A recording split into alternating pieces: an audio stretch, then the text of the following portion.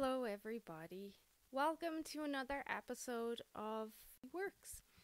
I am your host. I am Shemaine Linney. I am a fitness and nutrition expert, biohacker, and certified iridologist, and I am very happy to have you back with me on this cool December day. I hope you're keeping very well and getting ready for the holidays and some downtime. I know I am, and I know after the year we have had, many of us need it and can't wait to put our feet up and just kind of let our worries go for a few days. So, in this episode, I kind of wanted to go through how we could strategize the holidays where we might be able to offset some of our choices and mitigate maybe some extra calories and just kind of give you some strategies.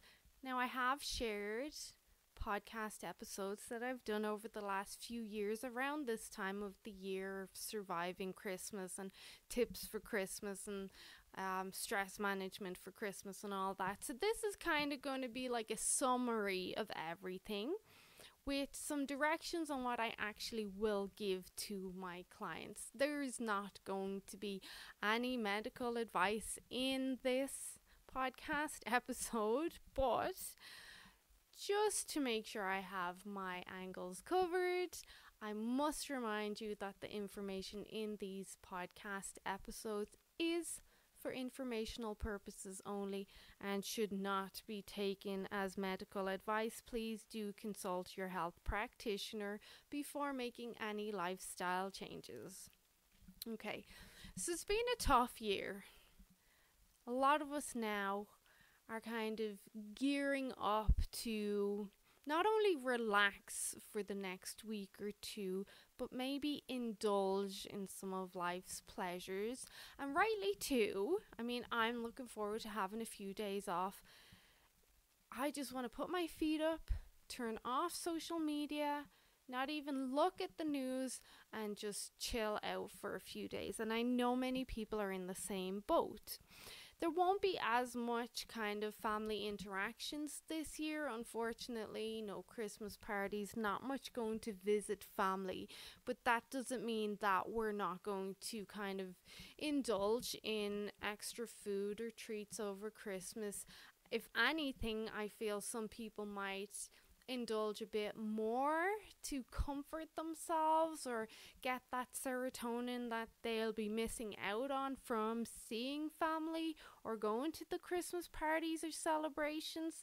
So, I mean, it's a catch-22.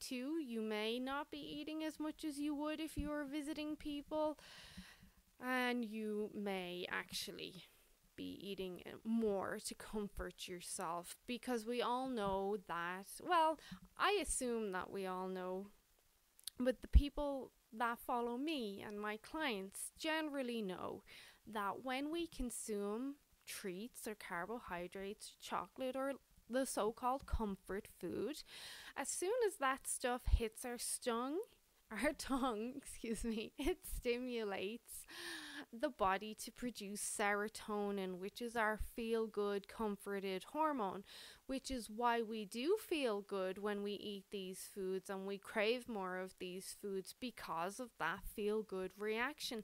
Especially in times of stress or sadness or loneliness, we will crave these foods more because our body wants that kind of security feeling, that hug that we get from these foods and the serotonin. That basically, this is why our body craves them. It wants us to feel good. It wants us to feel safe and feel like, yes, you're surviving. Everything is okay. But we all know there's also a ripple effect of constantly doing something like that. I have never once in my career told my clients to not enjoy Christmas. I have always said, at the very least, take the 3 days off of Christmas Eve, Christmas Day, and St. Stephen's Day, or Boxing Day as they call it here in Canada. I've always said I take those 3 days off to just indulge and chill out, I would like my clients to take those days. Not only does Christmas only come once a year, you can't always be 100% on track. You have to be able to be flexible enough and disciplined enough that you can enjoy these times of the year when they do come around. So disciplined, and I mean that we put the work in during the year so that we can enjoy Christmas and Halloween and vacations and other celebrations. So we put the work in so that we have that flexibility around the holidays. And of course, this enjoying the holidays is very, very important for our mental health and our adrenals and our hormonal cycle, and just kind of giving yourself that time to chill out. Don't stress, don't track your food, don't overthink what you're eating, but do have a plan. Do have a plan. There's this old saying that, well, I don't know if it's old, but people say it all the time. I don't want to undo my hard work. So if they've lost a lot of weight, I'm thinking of one or two clients. So one of them has lost 25 pounds over the last few weeks. One is pushing towards 40 pounds. And I'm just thinking of those two. They don't want to undo their hard work.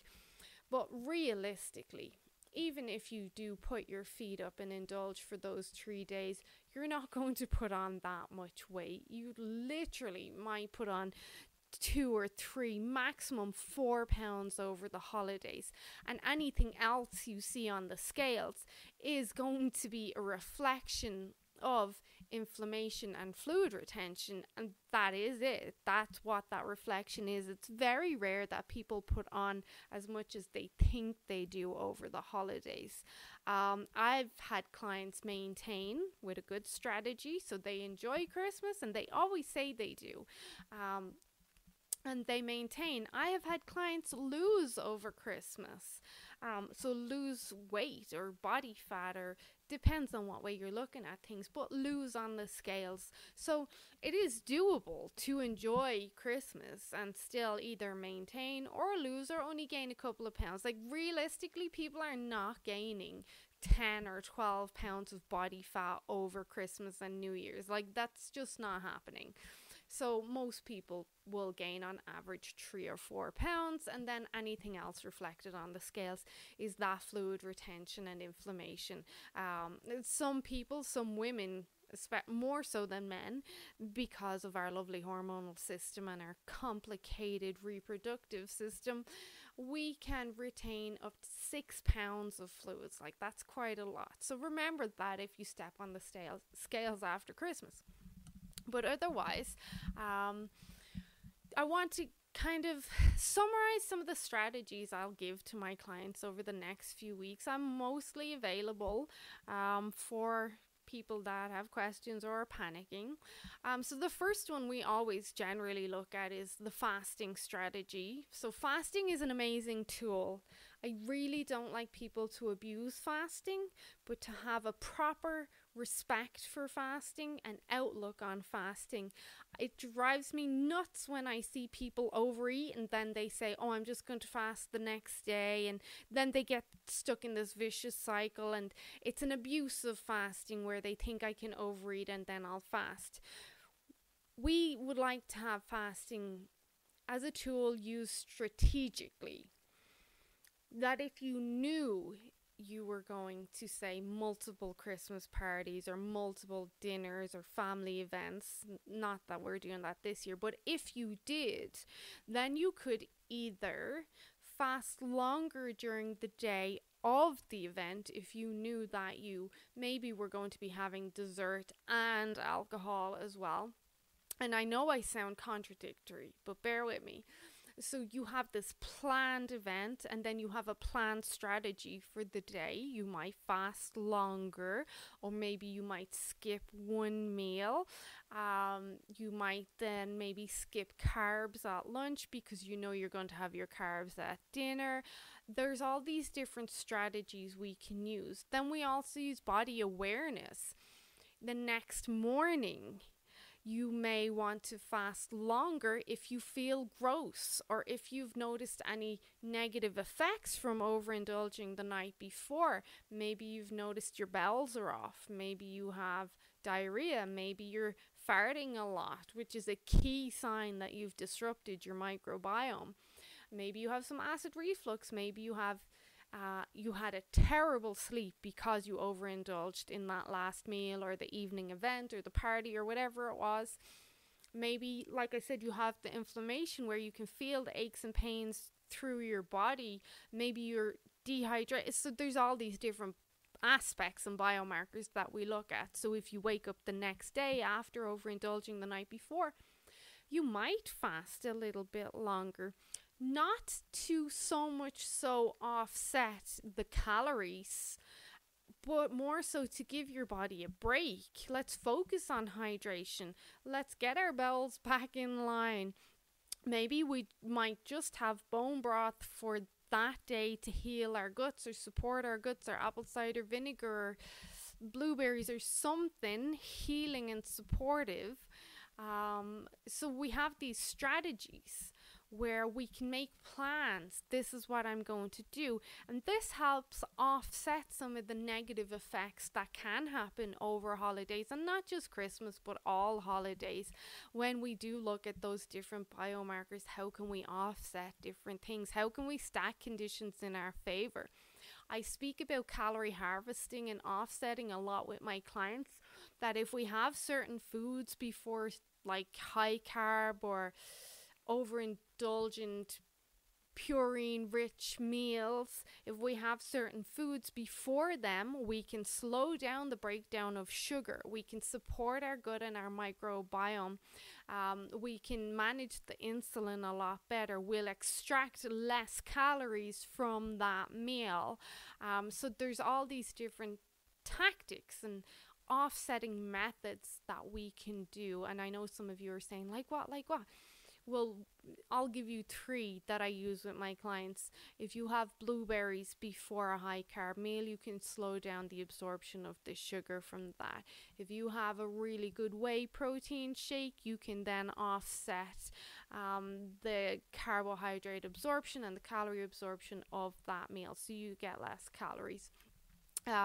Another thing you could do is you could have an organic Granny Smith apple before a very rich meal or junk food or something like that, to help support your microbiome but also offset inflammation. There's lots of studies to support that apples not only help mitigate inflammation, but they start working as soon as you start eating that junk food. So they offset the inflammation when you're eating and after you're eating. So that's a powerful tool. So straight away you've got your blueberries, you've got a really good quality whey protein shake, and then you've got your organic Granny Smith apple. Most people can get their hands on them. So there's some ways of offsetting. There's also then having other plans. If you know that you're going to have that high carb meal or eat extra food today, even on Christmas, can we plan some exercise around that? We know, and the studies are there, I've posted a lot about this, that when you walk for 35 minutes or more after dinner, you improve the blood sugar regulation, you improve digestion, you offset some calories from that dinner. So maybe you could go for a family walk after Christmas dinner. I know it's not what most people have in mind. Most people like to put their feet up and watch a Christmas movie, but you can plan stuff. You could go for a walk maybe after your big Christmas morning breakfast. On Christmas Eve, not many people work out on Christmas Day. Some people do, but not many. But on Christmas Eve and St. Stephen's Day, people will generally work out like they normally do. So it's good to work out, especially training hard and heavy on those days if you're going to be having extra treats on those days, because then your muscles will absorb a lot of the calories. So if muscle growth or hypertrophy is your goal around this time of the year, then those are great days to be training heavier and harder and eating more, because you will get that growth aspect of the muscle tissue. When we look back at a fast, Most people think just don't eat. I speak a lot about, well, the magic of fasting actually happens when you eat, because that's when you're giving your body the nutrition that it needs to heal and be amazing. What about the first thing you break your fast with? So there are different bacteria in your microbiome that do different things, and there's sects or phylums of and families of different bacteria that are known to make you lean, cause you to absorb less calories from certain foods, keep you healthy, help offset some of the damage of specific foods. So these bacteria are amazing, and we know there's those good ones, and there's also the bad ones that cause you to absorb more calories from your food. So we might both eat the same chocolate bar for 200 calories, and maybe if I have really good bacteria, I'll only absorb 100 calories from that chocolate bar. But maybe you have bacteria ratios tilted in the wrong direction, and your bad bacteria absorb the full 200 calories. So there's that aspect, and I know it's a bit sciencey, but here, just to simplify it, what would you break your fast with to tilt the bacteria in the good direction, where those bacteria work in your favor? They help you break down carbon a lot better, so that's your fat cells. They help you absorb less calories. They help boost your metabolism.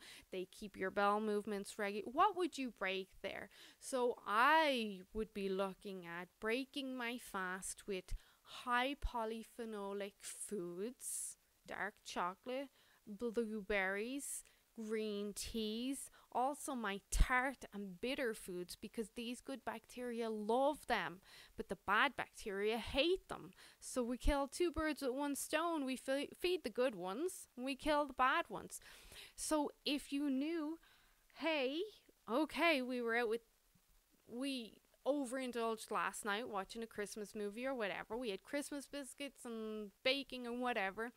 So now I'm going to fast longer today, but oh shoot, we also have this big meal planned tonight and wine and whatever. So I'm going to fast a little bit longer to give my body a break, but I've planned that when I break this fast, I'm going to stack conditions in my favor, and I'm going to have blueberries for my first meal and a whey protein shake. And I'm not a big proponent of having protein shakes for your first meal, or actually any meal.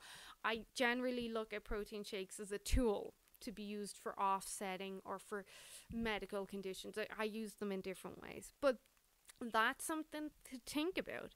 There's also a lot of research on chewing. I'm confident nobody has said this to you before. So chewing speed can affect how much you eat and how many calories you absorb. So the faster you chew, and there is a lot of research to back this up, the faster you chew, the higher the likelihood is that you are going to gain more weight and absorb more calories.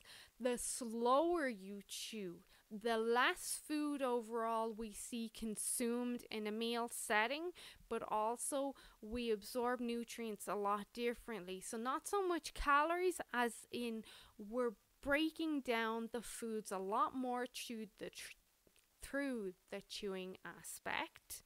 So we're feeding the right bacteria, we're absorbing the nutrients better, getting them to them healing spaces that they need to be, and we're also burning more calories with the chewing and the digestion aspect of it. So that's something to consider. So there is research showing that people who chew their food more and slower have less likelihood of being overweight or gaining weight in specific meal settings. So just think about that. Sleep, of course. I have to discuss sleep and hydration. I think everyone knows at this stage that sometimes when you're feeling hungry or not satisfied, it is hydration. But when we look at sleep, we know that 1 poor night's of sleep can increase your insulin resistance by a lot. In some people, tenfold. also when you have poor sleep, you generally crave more junk food. So if you're trying to stay somewhat in control over the holidays, you want to focus on sleep, because you don't want to be waking up craving sugar and not making smart choices maybe in the first half of the day if you know that you're going to overindulge in the second half of the day. So this also comes back to that if you had an evening meal late on a Friday evening with alcohol, then you'd want to be offsetting that meal. You maybe want to have some magnesium, vitamin C, and activated charcoal with a lot of water before bed so that it doesn't mess with your sleep, so that you wake up, your insulin levels are better in the morning, you're more in control, you sleep better. The activated charcoal will bind to any toxins and chemicals. So sleep should be a focus. I'm hoping for more sleep over the next few weeks as we don't have to get up for school. I am taking a few days off work, so I'm hoping for that, really restore and regenerate my body and my adrenals, because sleep is the number one tool for adrenal issues and adrenal fatigue. Sleep is our top tool for that. So then sleep helps with control around food. It helps us focus a lot more, therefore we can make smarter choices. Sleep then helps with that insulin resistance or insulin sensitivity, whatever way you look at it. When our insulin resistance / sensitivity is not good, we generally crave more sugars. If we're very tired, again, our brain is going to crave a quick source of energy, which is sugar. So you got to stack conditions in your favor. If then you notice that you're eating certain foods and you're noticing acid reflux, or maybe you're farting a lot, or you're belching, or you're bloating, or your bowels don't look normal. Not everyone looks at their poop, but they really should. So if your poop looks, hey, that's not normal, or that's skinnier than it normally is, or it's more runny, or if anything like that happens, you need to stop and take a look. Say, hey, maybe today is not a good day to overindulge if I've been doing it for the last few days and now I'm feeling the side effects. Or maybe today I'll just do a fluid fast, or I'll just do some gut restoration or something like that. Those are key symptoms that you maybe have pushed your body a bit too far. And what I mean is, most of us can get away with a day or two of overindulging, especially if you're used to leading a really clean lifestyle. But then when we start pushing into those 4 or 5 days of overindulging, we're like, oh, now I'm feeling the negative effects of this. And that's when you really need to stop and reassess the game that you're playing, because you could make things a lot worse for yourself and cause some damage that will take longer to fix or heal. So you need to be aware of these different reactions in your body that can occur when we overindulge too much. So yes, we do want to indulge. We want to put our feet up. We want to enjoy the season. But we don't want to overdo it either, because there are some negative effects that you won't fix by eating clean for a day or two. They're going to take longer than that. And believe me, you can do some severe damage over a few weeks, even over a week of going a little bit over the top with nutrition and alcohol. Like, you can do damage pretty fast. So if you look at the gut, we can turn over our gastrointestinal tract in like 3 days. It happens really fast. If you look at eating something that's gone off or stale, you can experience the side effects of salmonella or food poisoning in less than an hour. So these things can happen very fast. So just be aware of that and monitor any reactions that you may be having in your body, or from overindulging, or even certain foods. There are obviously some foods that will cause a lot of issues with people. the biggest ones that I tell people to watch out for really are those hydrogenated and trans fats. So your toxic oils, your vegetable oils, they're going to be the biggest culprit for inflammation, illness, and disease. So watch out for those. There are ways to offset those. You can take spirulina tablets. They have been shown to offset some of the damaging effects of trans fats, or just spirulina in general. I have spirulina powder. Also bone broth and glycine, so you can either take bone broth, which contains glycine, can offset some of the damaging effects of trans or hydrogenated or toxic fats. You can also do collagen will have glycine. You can do some sort of gelatin pudding or gelatin gummies will have glycine in it. So there's some tools there. Chlorophyll can be helpful if you're taking a chlorophyll supplement. I have a liquid chlorophyll that I can pop into some sparkling water. It's mint flavored. Knock that back. So you can offset. Then if you're looking to kind of help your body metabolize sugars and larger carb meals a lot better, I would go back to kind of looking at those preload foods, your blueberries, your apple, your protein, but also apple cider vinegar.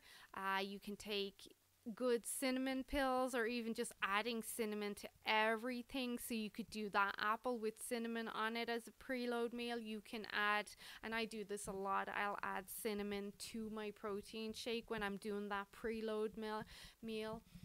You can take cinnamon pills. Berberine is a favorite of mine. I love berberine. You can do bitter melon. So there's a lot of stuff that you can do.